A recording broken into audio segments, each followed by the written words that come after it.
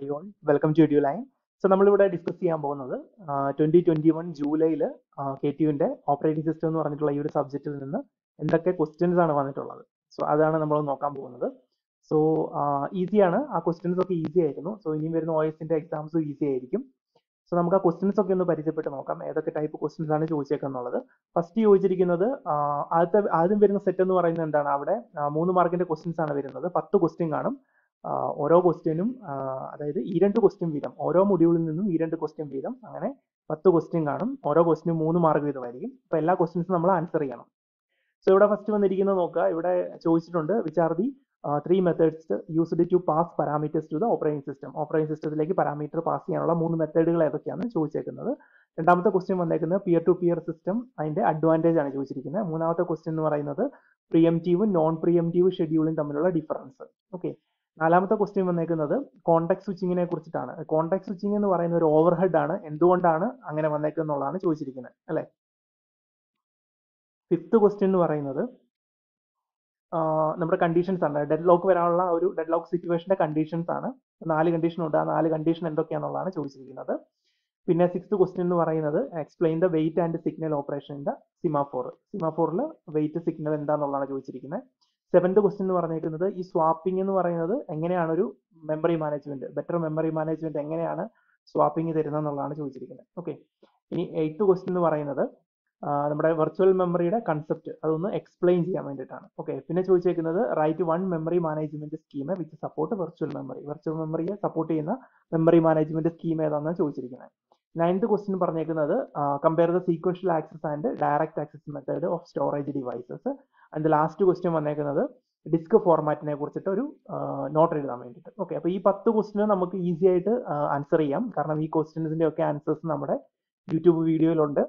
So നമ്മുടെ module 1 മുതൽ module 5 വരെയുള്ള എല്ലാ വീഡിയോസും നമ്മുടെ ചാനലിൽ അവൈലബിൾ ആണ്. സോ ഓരോ വീഡിയോസ് ഒന്നും സ്കിപ്പ് ചെയ്യാതെ ഓരോ വീഡിയോസും കറക്റ്റ് ആയിട്ട് കണ്ടുപോയി കഴിഞ്ഞാൽ ഈ പറയുന്ന 10 ക്വസ്റ്റ്യൻ നിങ്ങൾക്ക് ഈസി ആയിട്ട് ആൻസർ ചെയ്യാം. കാരണം ഈ കാര്യങ്ങളൊക്കെ നമ്മൾ കംപ്ലീറ്റ് ആയിട്ട് നമ്മൾ ഈ പറയുന്ന കാര്യങ്ങളെല്ലാം നമ്മുടെ വീഡിയോയിൽ ഡിസ്കസ് ചെയ്യുന്നതാണ്. ഓക്കെ. സോ ആ വീഡിയോസ് കംപ്ലീറ്റ് കണ്ടു കഴിഞ്ഞാൽ നിങ്ങൾക്ക് ഈസി ആയിരിക്കും നിങ്ങളുടെ എക്സാംസ് എന്ന് പറയുന്ന ഓപ്പറേറ്റിംഗ് സിസ്റ്റത്തിന്റെ ഏത് ക്വസ്റ്റ്യൻ ചോദിച്ചാലും നിങ്ങൾക്ക് അതിന് ആൻസർ ചെയ്യാൻ കഴിയുന്ന രീതിയിലാണ് നമ്മൾ ആ വീഡിയോസ് ഇട്ടിരിക്കുന്നത്. Okay. So next part B ആണ്. അത് എസ്എ ടൈപ്പ് ആണ്, അല്ലെ. 14 മാർക്കിന്റെ ക്വസ്റ്റ്യൻസ് ആണ് വരുന്നത്. ഓരോ മൊഡ്യൂളിൽ നിന്നും 2 സെറ്റ് വീതമായിരിക്കും ക്വസ്റ്റ്യൻ വരിക. ഓക്കെ. ഫസ്റ്റ് മൊഡ്യൂളിൽ നിന്ന് വന്നേക്കുന്ന ക്വസ്റ്റ്യൻ ആദ്യത്തെ സെറ്റ് നോക്കിയാൽ ടൈപ്പ് ഓഫ് ഓപ്പറേറ്റിംഗ് സിസ്റ്റത്തെ കുറിച്ചാണ് ചോദിച്ചിരിക്കുന്നത്, അല്ലെ. Multi tasking, multi programming, multi processor, ഇതിനെ കുറിച്ചിട്ട് എക്സ്പ്ലെയിൻ ചെയ്യാൻ വേണ്ടിയിട്ടാണ് ചോദിച്ചിരിക്കുന്നത്. സിമ്പിൾ ക്വസ്റ്റ്യൻ ആണ്. അടുത്ത ക്വസ്റ്റ്യൻ എന്ന് പറഞ്ഞാൽ എന്താണ്, ലോങ് ടേം ഷെഡ്യൂളർ എങ്ങനെയാണ് how the long term scheduler directly affect system performance. Okay. പിന്നെ വരുന്നത് അതേ മൊഡ്യൂളിലെ തന്നെ അടുത്ത സെറ്റ് ക്വസ്റ്റ്യൻ വന്നേക്കുന്നത് എന്താണ്, explain in detail about the various functions of operating system. Operating സിസ്റ്റത്തിന്റെ ഡിഫറെന്റ് ഫംഗ്ഷൻസ് ആണ് ചോദിച്ചിരിക്കുന്നത്. അടുത്ത വന്നേക്കുന്നത് മൈക്രോ കെർണൽ, ലേയേർഡ് അപ്രോച്ച്. ഇത് രണ്ടും നമ്മുടെ സ്ട്രക്ചറാണ്, OSന്റെ സ്ട്രക്ചറാണ്. അപ്പൊ അതിനെ കുറിച്ചിട്ട് എക്സ്പ്ലെയിൻ ചെയ്യാൻ വേണ്ടിയിട്ട് ഈ 2 സ്ട്രക്ചറിനെ കുറിച്ചിട്ടും എക്സ്പ്ലെയിൻ ചെയ്യാൻ വേണ്ടിയിട്ട്. അപ്പൊ ഇത് സിമ്പിൾ ക്വസ്റ്റ്യൻ ആണ്, അല്ലെ. അപ്പൊ ഇതിന്റെയൊക്കെ നോട്ടുകളും ഇതിന്റെയൊക്കെ കംപ്ലീറ്റ് വീഡിയോസും ഷോർട്ട് വീഡിയോസ് ആണ് നമ്മുടെ ചാനലിലുള്ളത്. അപ്പോൾ ഈസി ആയിട്ട് അതിന്റെ വേണ്ട കണ്ടന്റ് മാത്രമേ നമ്മൾ അതിൽ കൊടുത്തിട്ടുള്ളൂ. സോ ഈസി ആയിട്ട് നിങ്ങൾക്ക് അത് കവർ ചെയ്ത് പഠിക്കാൻ പറ്റുന്നതാണ്. Okay.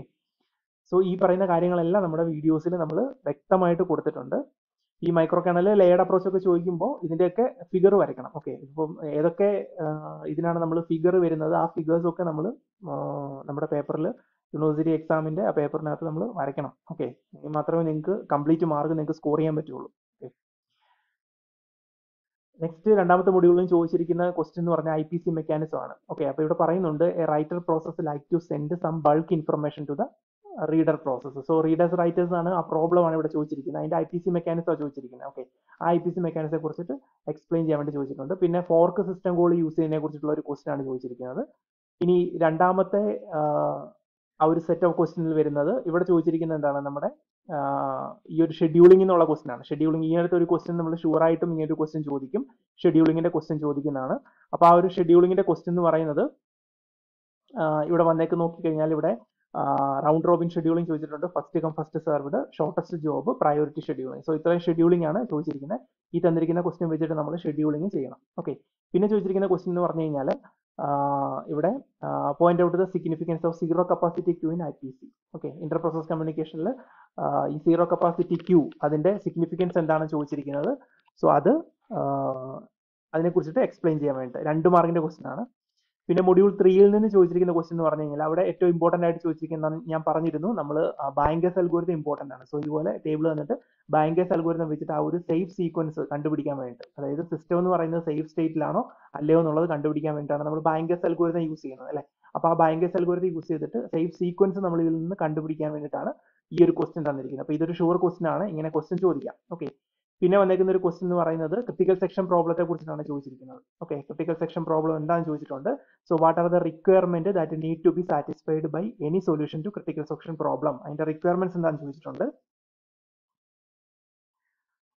Give A solution to A to process critical section problem. To process critical section പ്രോബ്ലത്തിന്റെ ഒരു സൊല്യൂഷൻ ആണ് ചോദിച്ചിരിക്കുന്നത്. ഓക്കെ, പിന്നെ അടുത്തൊരു ക്വസ്റ്റ്യൻ, അടുത്ത സെറ്റ് ചോദിച്ചിരിക്കുന്നത് എന്താണ്, describe the bounded buffer problem. Okay, അതിനെ കുറിച്ചിട്ട് എക്സ്പ്ലെയിൻ ചെയ്യാൻ വേണ്ടി ചോദിച്ചിട്ടുണ്ട്.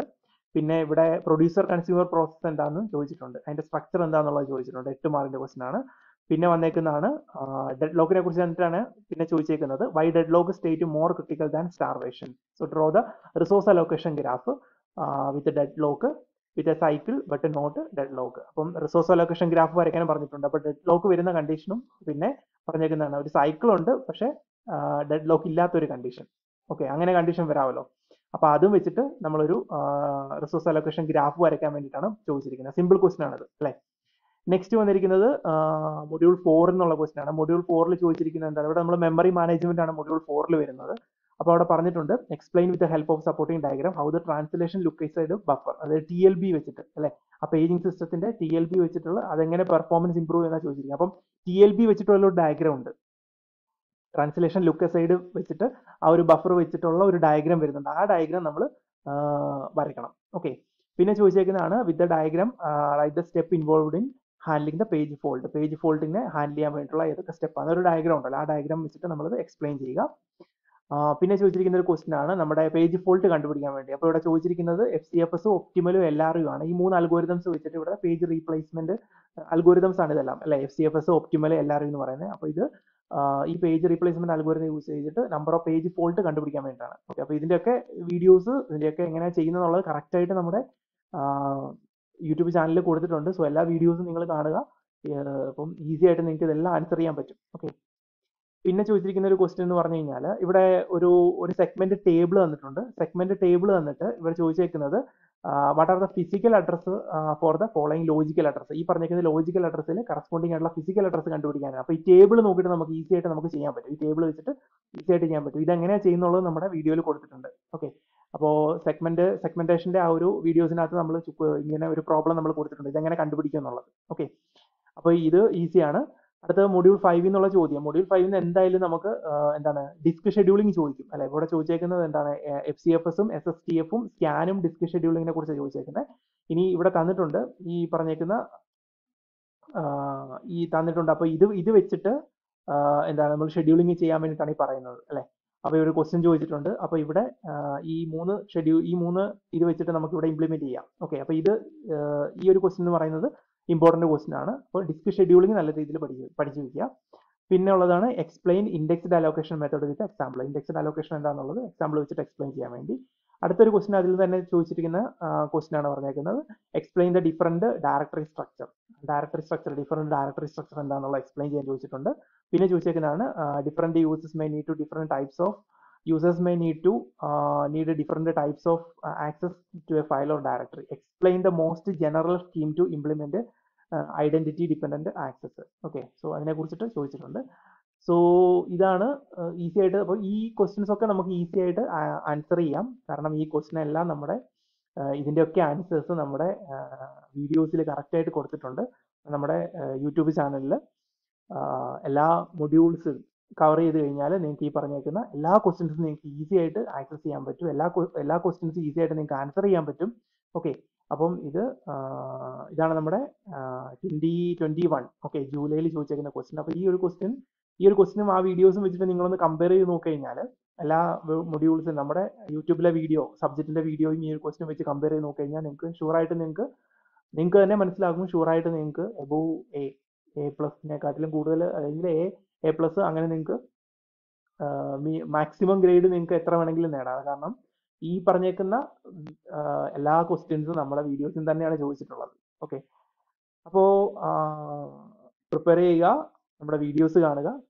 Best of luck for your operating system exam. Thank you.